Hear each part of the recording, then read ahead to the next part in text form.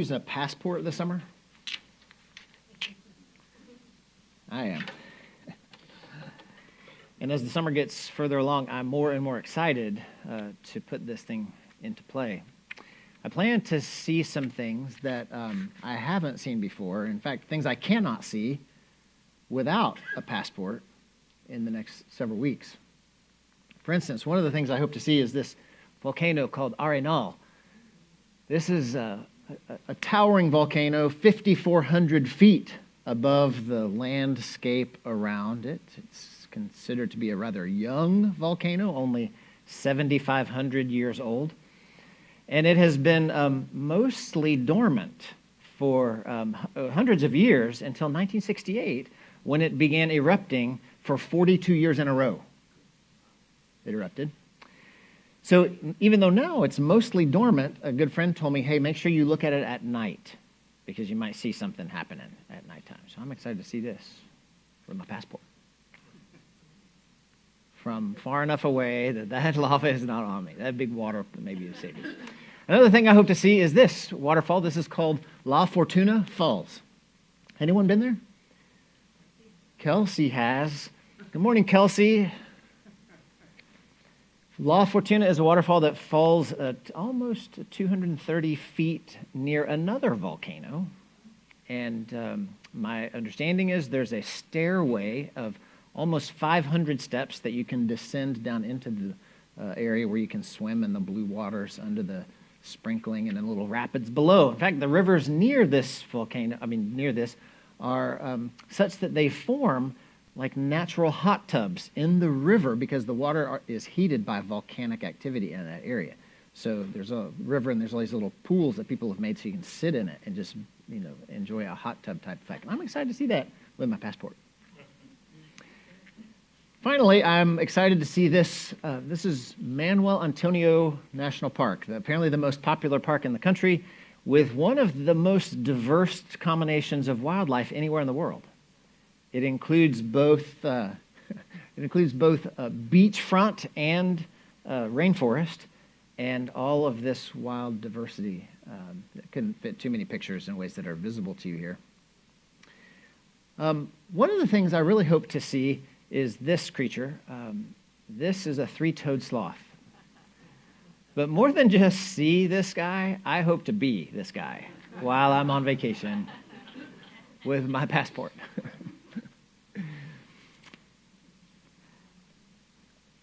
Anybody ever read your passport?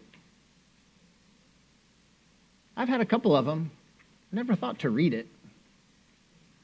I made an assumption about this passport. I thought it was basically just a more muscular, kind of foolproof identity card, which it kind of is, but that assumption is just small by comparison to what it actually is.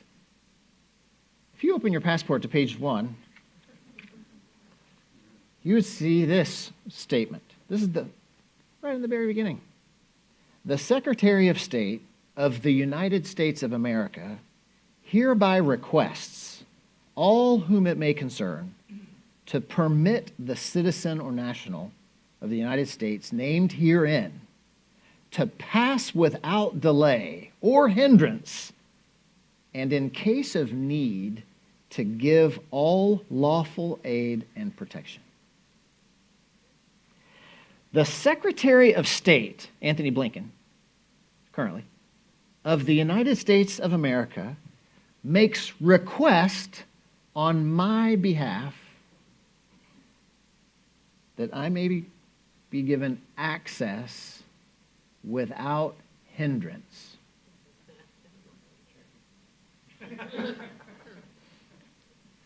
And in case of need, that I be given aid and protection. The U.S. Secretary of State facilitates access for me to see some of the many wonders of this world. Thanks, Antony Blinken.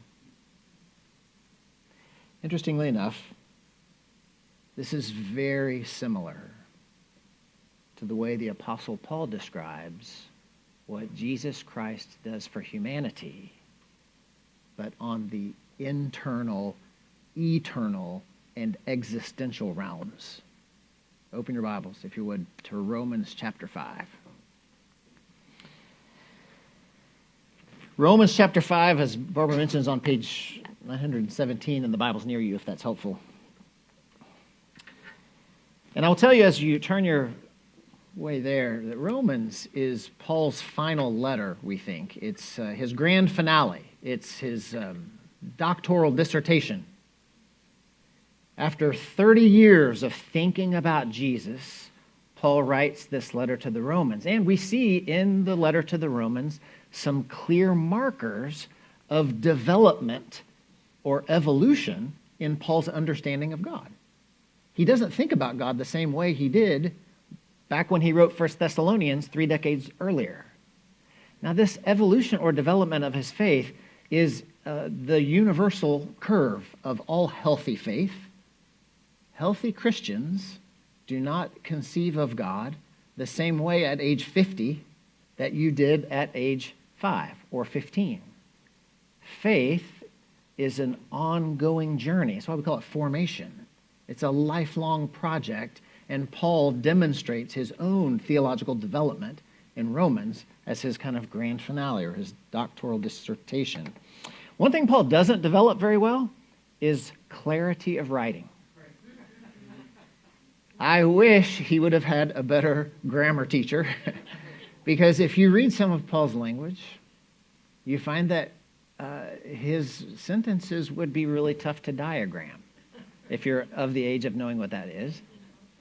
Dangling participles, and run-on sentences, and other modifiers that don't point clearly to their antecedents or the things they're trying to demonstrate. Paul is notorious for this. Romans does not read like the books we read to second graders to teach them clear thinking about things. So what I hope to do today is take some of Paul's doctoral dissertation and pull out some phrases that we can focus on as what Paul is attempting to communicate to Rome, to the church, what he has grown to understand about Jesus Christ. In Romans chapter 5 is where we're looking today. 1 through 8 is what Barbara read a moment ago. We're going to look a little more widely than that, but this is what Paul says he's learned about Jesus. Now, the theological term for that is Christology. This is Paul's Christology on display here. And his first big idea that I want us to hear again is this. This is the umbrella of Paul's theology, I think, Christology. And that is what God does in and through Christ doesn't depend on us. I don't know if I could say that enough different ways. I know that's tough for us to hear that. But in just 10 verses, Paul reiterates it 3 different times. He says, while you were weak, while you were sinners, while you were enemies, you were reconciled. How many of you have been weak this week? How many of you have been kind of at odds with God somehow this week? Enemy may be a strong word. Probably none of us adopted that posture. You wouldn't be here this morning. But here's an interesting one. The people who are enemies right now, they have been reconciled to God through what Christ did, and it doesn't depend on them. Paul seems eager to make this point over and over and over again, that what God does in Christ Jesus doesn't depend on humanity. It doesn't depend on you. It does benefit you. It affects you. It's there for you. It just doesn't depend on you. Hallelujah, right? That's good reason to be praising God, as Tom said. Let's praise. It just doesn't depend on us. Now, if I go back to my passport here, I would say it this way. This is not a reward for something I've done. It's not an achievement that I've accomplished. I just signed my name and let them take my picture. The Secretary of State is the authoritative agency and will be authoritative whether I sign up for this thing or not. Anthony Blinken is the one who has the agency in the situation, not me. I just say, yeah, I'd like to have one of those. Please, yeah. Yeah, lucky for me, right? It's not up to me, this thing. This thing has power whether I accept it or not, right? It's not my agency, though. Somebody else's power. Point number one, big idea. I'm going to say it one more time, simply put, that Paul says we are made right with God by trusting God. I'm flying out of the country, and I trust this thing is going to get me in. Not because I'm worth something necessarily, because the Secretary of State of the United States has given me access and asked on my behalf that I could have access into what I want like to see, the wonders of the world. Now, Paul's, the previous chapters in Paul's letter, chapters 1 through 4, Paul makes a long kind of object lesson out of Abraham. And what he says to the Jewish audience who would have known Abraham's story well is like let's think about Abraham here, people. Abraham was made right with God by what? Not by following the letter of the law, but by trusting what God was doing. Paul makes a long, belabored case about this. Likewise, you and I are made right with God, not by performance or accomplishing the law, but by trusting what another power has done on our behalf. Now, Paul's doctoral PhD type language is justified by faith. I'm just going to say we get it by just trusting what God has done for us. Let's read verse 1 and 2 of this text. You heard it read, but I think we can hover there for a second. Let's just read this together. Therefore, Paul says, since we are justified by faith, we have peace with God through our Lord Jesus Christ, through whom we have obtained access to this grace in which we stand, and we boast in our hope of sharing the glory of God. This is the verse I want to hang around here this morning, and I want to, just as a preview, I want to think about Christ as our passport, where this gives us access to peace with God and to grace and to hope. Christ is a passport to those things that exist. Christ becomes our passport. So that's kind of a preview where we're going. I want to drill down just on those three things just briefly. That Paul says that through Christ we have peace with God. Now, how many of us have peace with God right now to some degree or another? Yeah, I can taste it. I can feel it. And sometimes I was reminded by the hugs that you shared with me just a few moments ago. There's a kind of shalom or a wholeness or a peace. Paul says we have that with God. We have access to that. The universal experience of humanity is that sometimes we're at odds with God. Have you felt that before? Monday. In spades. And that is the universal phenomenon of our existence, is that humanity is at times and has been at odds with God. The Bible's full of the stories of humanity being at odds with God. In fact, Adam and Eve got sideways with God early and often. Both Job and Jonah are epic tales of being at odds with God. We have the story of King David. King David waffled into and out of peace with God on a weekly basis. Peace with God. And that's a guy that's the man after God's own heart, right? Now, being at odds with God is described a whole bunch of different ways in the Scripture. It's described in one place as wrestling with God in the darkness. Has anybody had that before? Jacob did. His life was in shambles, and he wrestled with God and got a blessing out of it, but he limped for the rest of his life. Interesting story in Genesis, the wisdom in that. Or maybe you would tune into the way David described being at odds with God. He described it as groaning all day long while his body wasted away and his strength dried up as if a heavy hand was upon him. Anybody had that before? Yeah. One of the things the Bible does so beautifully is it gives language to the experiences that you and I have. Being at odds with God is one of those experiences. Paul describes being at odds with God a whole bunch of different ways. He calls it living in futility. Anybody lived in futility recently?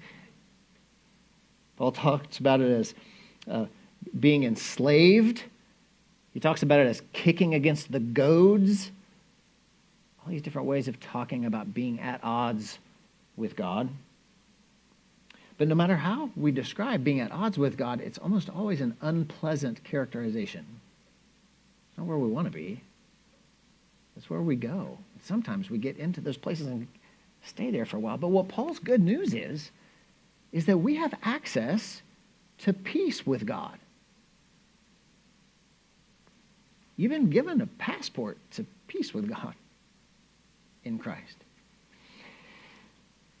Now, this being at odds with God is always unpleasant. The theological word is sin.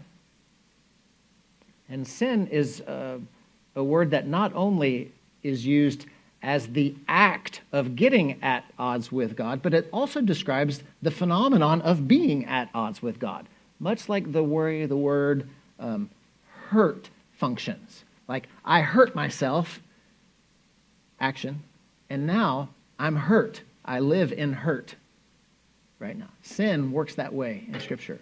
I both sin and I exist in sin. Sin is that English word which means dislocated, right? Or missing the mark is the way we used to talk about it. Something off. I'm at odds. Paul says we have access to peace with God. We have access, a passport. Now, I would like to point out that access that we have in Jesus Christ, it gives us access to the wonders of God, peace with God. But it doesn't work as an insurance policy to protect us from doing dumb stuff.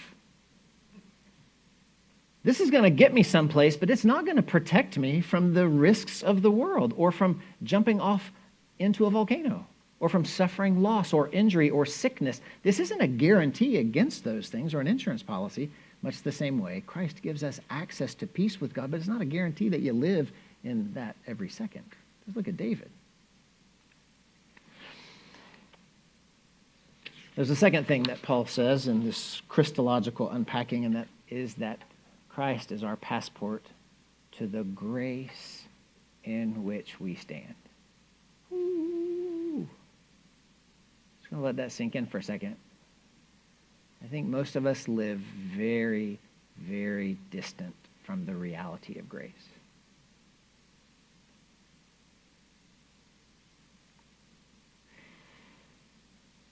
We talk about grace with children as God's unmerited or undeserved favor, right? That's how you would explain it to a kid. What is grace, Mom? It's God's unmerited favor, we would say. It cannot be earned. It is only and always something given. So unlike wages, Paul says. You can't earn it. You don't deserve it. Grace. Paul says we stand in it. We simply stand in the grace. It's already there. You have access to it. Christ gives us access to stand in grace like a waterfall, I think you said. An unending waterfall. I had a picture of a person standing in this gushing waterfall. Now I wish I would have used it. You have access to this. The 1958 Handbook of Christian Theology defines grace as the attitude of spontaneous, uncaused favor with which God regards humanity. They knew what they were doing in 1958, didn't they? They knew how to talk. The attitude of spontaneous, uncaused favor with which God regards humanity. It doesn't depend on you. It's God's attitude we're talking about here. You know, just like Jesus heard right at the very beginning of his ministry, before he did anything, before he earned anything, before he showed any miracles, before he showed off in any kind of way, you know what God said to him? The same thing God says to you. You are my beloved child, and on you my favor rests. It's God's attitude of grace. God already loves you. God already thinks you're pretty darn special and wonderful and gracious and tries to show us that in 100 million ways. Now, I get it. Some of you are going, no, that's just too good to be true, Lance. I know there's got to be a catch. I think this notion of grace is really tough for us because we live in an atmosphere or an economy or a situation or an environment or a world that is both anchored in and addicted to achievement as the vehicle to get merit, to earn our merit. Our worth depends on us. Don't work, you don't eat. And that sounds really virtuous and probably a good idea as a rule to live by. But that's not how God works in terms of God's attitude towards us. That God's already been loving you before you even knew there was a God. God's already been cheering for you, even before you knew there was anybody on your sidelines. God's attitude is one of generosity or graciousness to you. Is that worth praising God about? God already loved me before I even woke up today. What if the whole world woke up every morning and just got reminded, oh, God's already crazy in love with me. God's already on my side. I don't have to earn it. I don't deserve it. I couldn't possibly garner it. The God of the universe is already on your side. Already loves you. Already wants you not to do dumb stuff so you self-destruct. That's grace, an attitude of spontaneous, undeserved favor.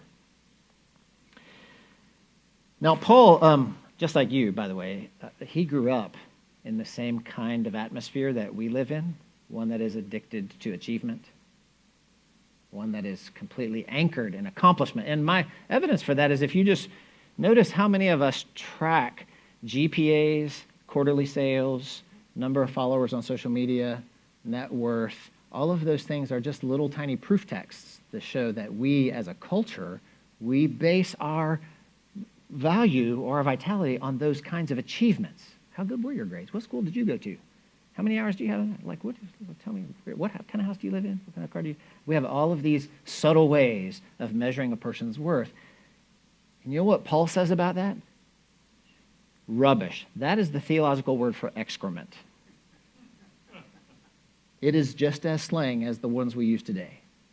He had gained all of that. He had earned it. He had a whole wall full of degrees, if there were such a thing. He says, you know what? When I was young, I bragged about that stuff as a young person should. But in his maturity, you know what he said? That is rubbish.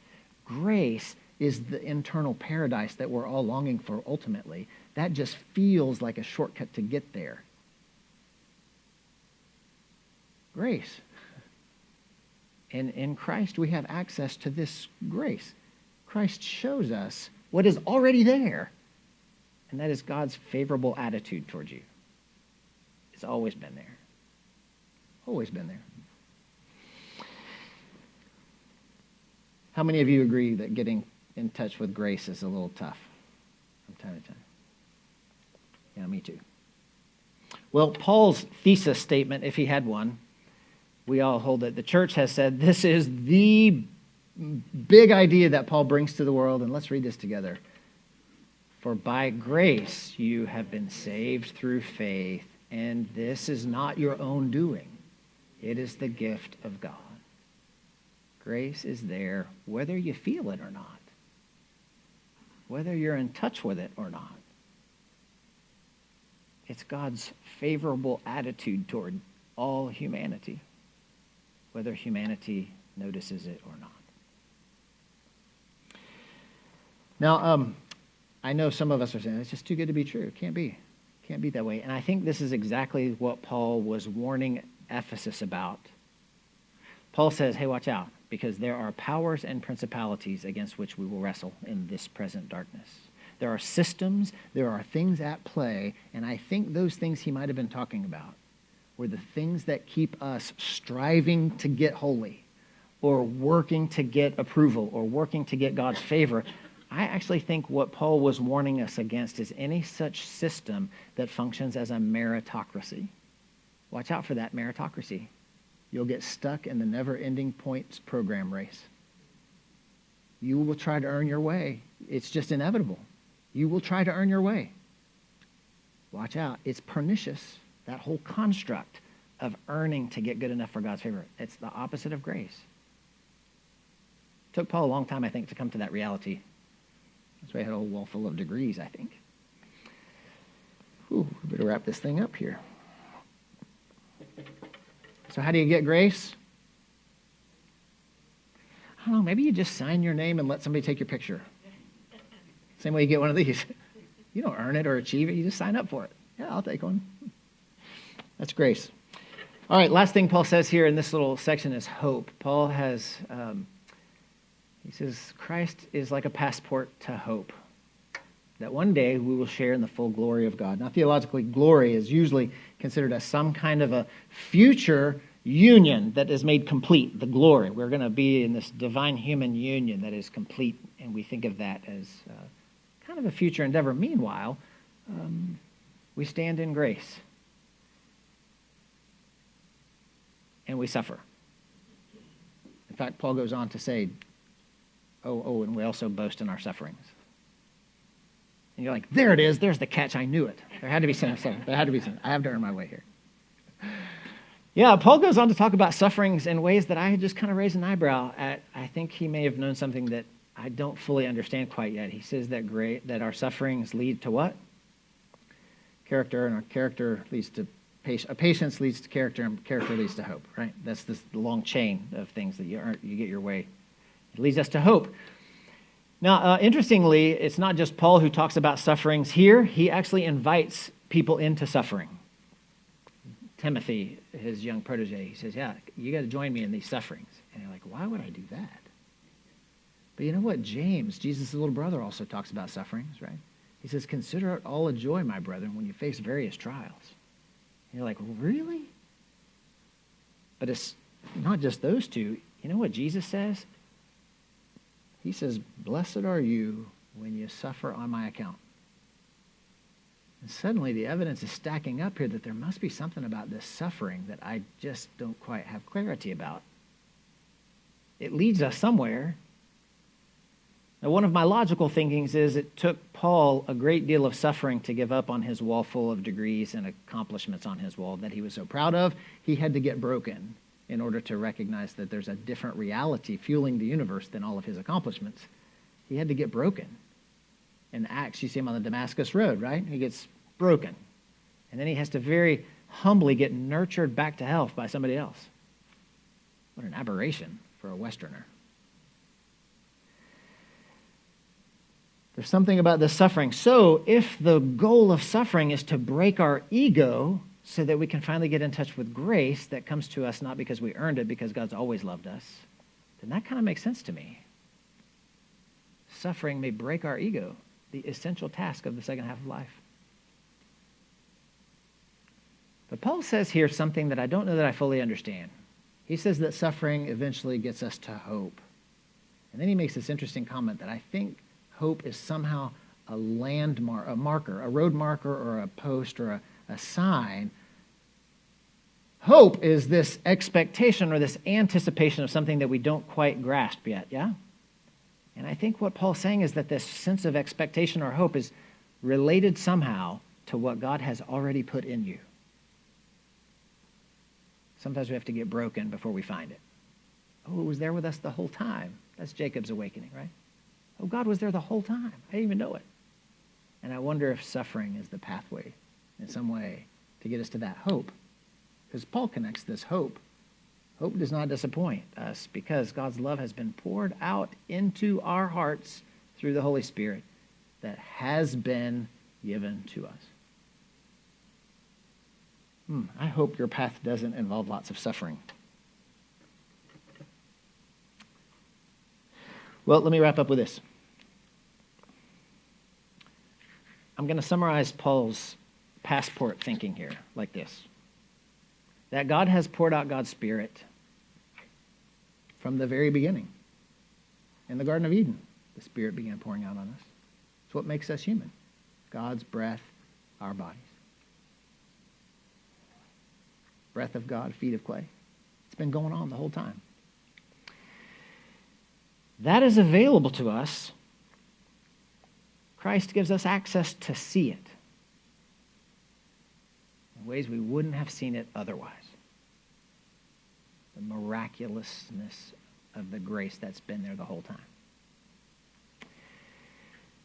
Jesus Christ gives us access in very visible ways. He shows us what it looks like, I think. In his life and death with us, Word made flesh, he shows us God's solidarity with humanity. That God has longed to be with us and beside us the whole time, showing us. And in Christ's death and resurrection, I think, shows us that the Spirit of God that is in us, it is unconquerable. Can't be defeated or diminished, even by death itself. And for me, hearing Paul in this dissertation about what Christ gives us access to, it gives us access to see the things that God has been doing the whole time. I want to conclude with this. William Barclay is a Scottish theologian. He wrote a series of commentaries that are, I think, very helpful and right on. And he, I think, gives us the thought I want to conclude with today, and that is his theological summation of Romans chapter 5. Eugene Peterson says this, William Barclay says this: Paul is quite clear that this whole saving process, the coming of Christ and the death of Christ, is proof of God's love. Sometimes the thing is stated as if on the one side there was a gentle and loving Christ, and on the other side an angry and vengeful God, and as if Christ had done something which changed God's attitude toward men. Nothing could be further from the truth. The whole matter springs from the love of God. Jesus did not come to change God's attitude toward men. He came to show what is and always was. He came to prove unanswerably that God is love. Amen and amen. Any reason to praise God this morning? Because God is love and has always been love and cannot be otherwise. Before you even asked for it, God's love is there for you. While you were an enemy, you were reconciled. Whew. Anybody using a passport this summer? I am. And I hope you will. I'm going to use my little passport to see a waterfall and a volcano. But I hope we'll all use Christ as the passport to much bigger and deeper things. Things like grace and hope. I pray that we all might encounter not just the global phenomenon that we can see with a passport like this, but that we might experience the passport to the deeper things, this unwavering love that God has already put inside of you, and that in the end you might actually look like this. Next slide. That you might look like that. In your soul, that you might look like that. Yeah? Let's pray together. Hey, God, we're so thankful that what you do doesn't depend on us.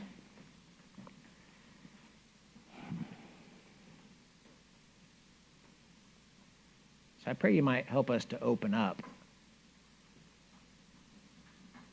and rest in the unforced rhythms of your grace.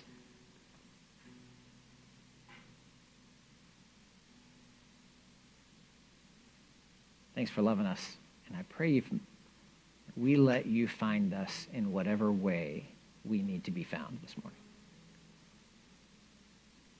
Surprise us with your grace.